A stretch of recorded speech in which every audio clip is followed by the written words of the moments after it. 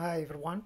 Today we will see how to get around a permission issue when using a Docker.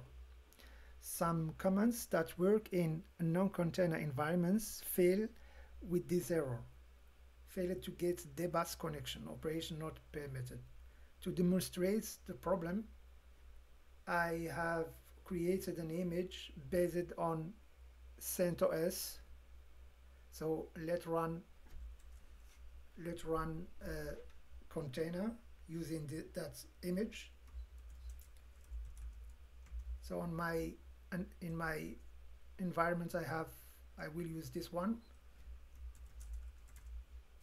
and will run a container based on this image. The name is demo.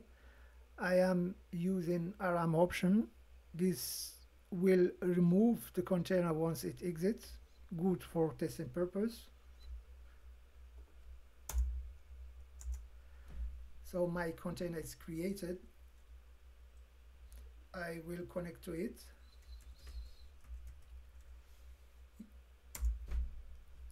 And I am logged in as root.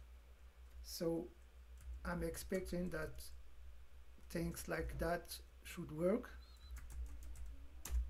But we are getting this error, not an error, but this is a message just saying that operations are not permitted. And if you look here, for example, the F disk, it doesn't return anything. You cannot see the device because such commands require access to resource and the host machine, and due to security reasons we have some restriction. You have to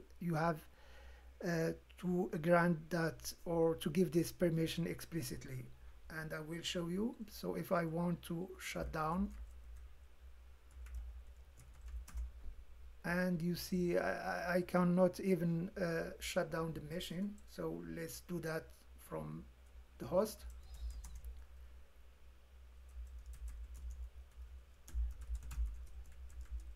Stop demo. It takes some time.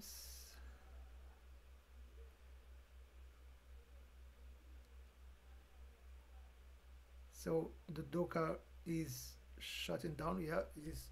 And you can also check here Docker so I don't have again. So now we can run the container using the privileged option. I added this option here. You should be careful with that because this grants some permission to the container to access some resource on the host. And now if I access, and you see that this command will work,